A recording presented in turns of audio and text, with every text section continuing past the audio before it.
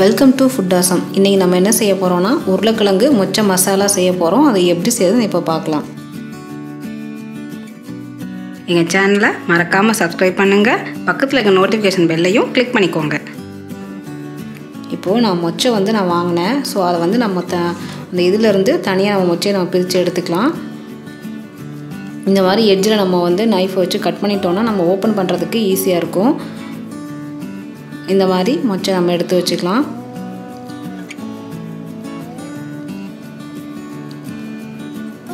இப்போது மொச்சை எல்லாத்தையும் எடுத்து வச்சாச்சு. இப்போ நம்ம இதை வேக வச்சிடலாம். குக்கரில் அதை ஆட் பண்ணிடலாம். இந்த மொச்சை ஒரு 1/2 கப் இருக்கும்.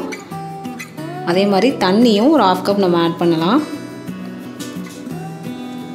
அதுக்கப்புறமா உப்பு ஒரு 1/4 டீஸ்பூன் நம்ம ஆட் பண்ணிக்கலாம். இப்போ நல்லா மிக்ஸ் பண்ணியாச்சு.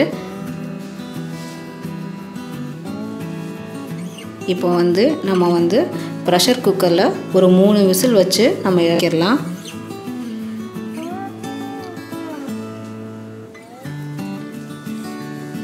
இப்போது அது வேகட்டும். இந்த டைம் நம்ம ஒரு மசாலா பேஸ்ட் அரைச்சி எடுத்துக்கலாம். இப்போ குக்கரில் 3 பூண்டு, 1/4 கப் தேங்காய், சோம்பு ஒரு 1/2 டீஸ்பூன் நம்ம சேர்த்துக்கலாம். ஜீரகம் ஒரு 1/2 டீஸ்பூன் நம்ம சேர்த்துக்கலாம்.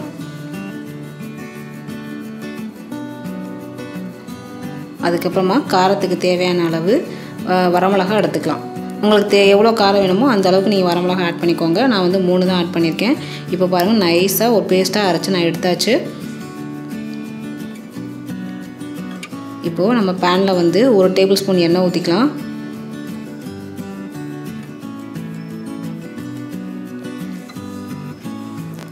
எண்ணெய் நல்லா காஞ்சதுக்கப்புறமா கடுகு 1 டீஸ்பூன் நம்ம ஆட் பண்ணிடலாம்.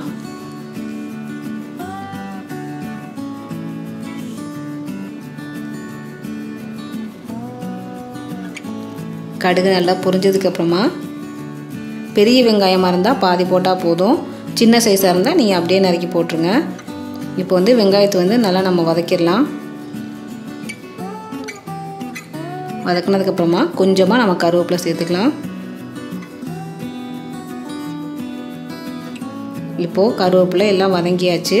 இந்த டைம் நம்ம அரைச்சி வச்சுருக்கிற மசாலா பேஸ்ட்டை நம்ம ஆட் பண்ணிடலாம். நம்ம கொஞ்சம் கூட நம்ம தண்ணி ஆட் பண்ணக்கூடாது. ஸோ அந்த மசாலாவை அப்படியே நம்ம ஊற்றிடணும் பேனில். இப்போது அதில் உள்ள தண்ணியெல்லாம் நல்லா வற்றியாச்சு. இந்த டைம் நான் 2 உருளைக்கிழங்கு நான் வேக வச்சு எடுத்து வச்சுருக்கேன். அதை இந்த மாதிரி க்யூப் சைஸில் நான் கட் பண்ணி வச்சுருக்கேன். அதையும் ஆட் பண்ணிடலாம்.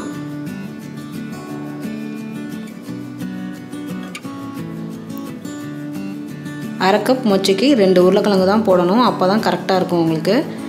இப்போது மொச்சை வெந்தாச்சு. இப்போ பாருங்கள், நல்லா வெந்துருச்சு. ஸோ இந்த டைம் நம்ம மொச்சையை நம்ம ஆட் பண்ணிடலாம். இப்போ அதையும் போட்டு நல்லா நம்ம வதக்கிடலாம். நீங்கள் உருளைக்கிழங்கும் மொச்சையும் நல்லா வேக வச்சு எடுத்துக்கோங்க. அப்போ தான் உங்களுக்கு இந்த மசாலா ரொம்ப டேஸ்ட்டாக இருக்கும். நம்ம ஏற்கனவே மொச்சையில் 1/2 டீஸ்பூன் உப்பு சேர்த்துருக்கோம். இப்போது தேவையான அளவு மசாலாவுக்கு தேவையான உப்பு போட்டுக்கலாம். இப்போது மூடி வச்சு ஒரு 3 நிமிஷம் அப்படியே இருக்கட்டும். இப்போ பாருங்கள், எல்லா தண்ணியும் கொஞ்சம் வற்றியாச்சு. உங்களுக்கு நல்லா ட்ரையாக வேணும்னா நீங்கள் கொஞ்சம் கூட தண்ணி இல்லாமல் நல்லா ட்ரையாக எடுத்துக்கோங்க. இல்லை கொஞ்சம் மசாலா மாதிரி வேணும்னா கொஞ்சம் தண்ணி இருந்தால் நல்லது.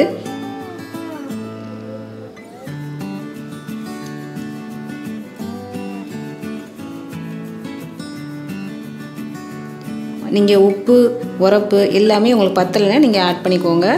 நீங்கள் மசாலா அரைக்கும் போது நம்ம 3 வரமிளகா சேர்த்தோம். இப்போ அது பத்தலைன்னா நீங்கள் இந்த டைம் நீங்கள் தனி மிளகாத்தூள் ஒரு 1/4 டீஸ்பூன் நீங்கள் ஆட் பண்ணிக்கலாம். இது ரசம் சாதம், தயிர் சாதம், சாம்பார் சாதம் எல்லாத்துக்குமே ரொம்ப நல்லாயிருக்கும். இப்போ நமக்கு சூப்பரான உருளைக்கிழங்கு மொச்சை மசாலா தயாராகிடுச்சு. இந்த ரெசிபி நீங்கள் செஞ்சு பாருங்கள். செஞ்சு பார்த்து எனக்கு கமெண்ட் பண்ணுங்கள். இந்த வீடியோ பிடிச்சிருந்ததுன்னா உங்கள் ஃப்ரெண்ட்ஸுக்கு ஷேர் பண்ணுங்கள், லைக் பண்ணுங்கள். நன்றி.